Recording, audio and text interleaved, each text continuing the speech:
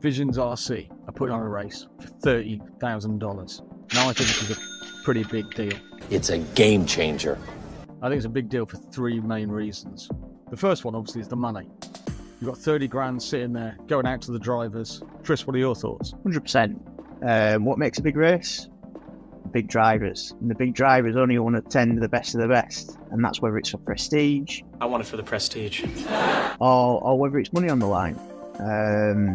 Again, everyone thinks of the World Championship when it comes for RC as the biggest accolade. But if these types of events keep growing and growing, they'll become on a par because the prestige will come with them. Money drives competition, and the best of the best. The best of the best. They're always going to want to attend where there's the biggest prizes available. Absolutely. Couldn't agree more. We're going to get on to some of those drivers in a bit. It's going to cover 8th Nitro, 8th E-Buggy, and it's been a collaboration by lots of partners. A-Main are involved, Live RC are involved, HPI are involved. Last year it had all the big names as well. Maifield, Wiggins, Lutz, Tessman, the list went on.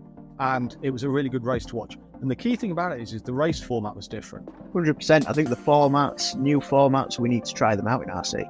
I think it's a topic we all talk about is we do too much qualifying and not enough racing. Well, trying these different formats, this is the only way you're going to ultimately maybe drive some change is by getting these different ideas. And yeah, a number of laps. It's something that everybody can relate to in different forms of motorsport, whether it's Formula 1, MotoGP, all of the other forms of motorsport is that way.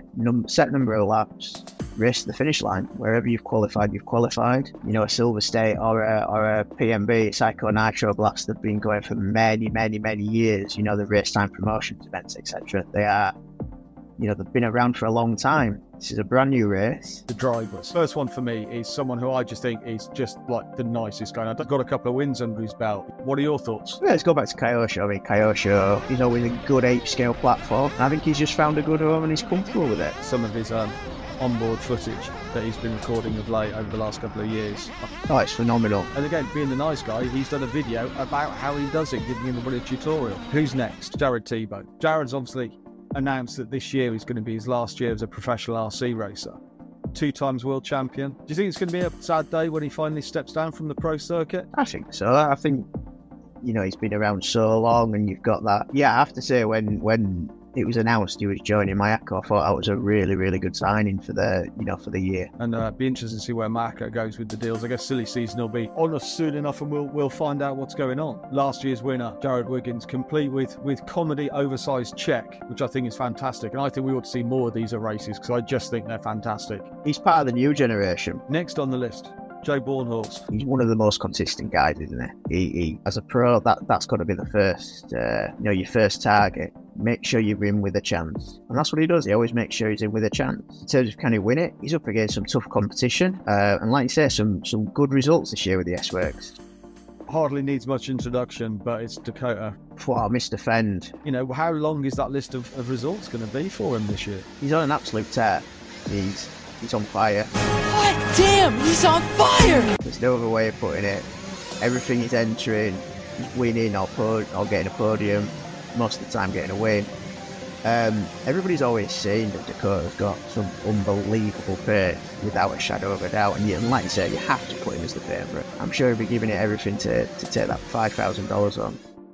Spencer Rivkin, 2-time world champion, 10th. Some good results at Silver State and Royal Nationals. He has been pushing Phend every now and again this year, so I think he's in with a good chance. 100%. If you look at the Raw Nationals, he was right up there.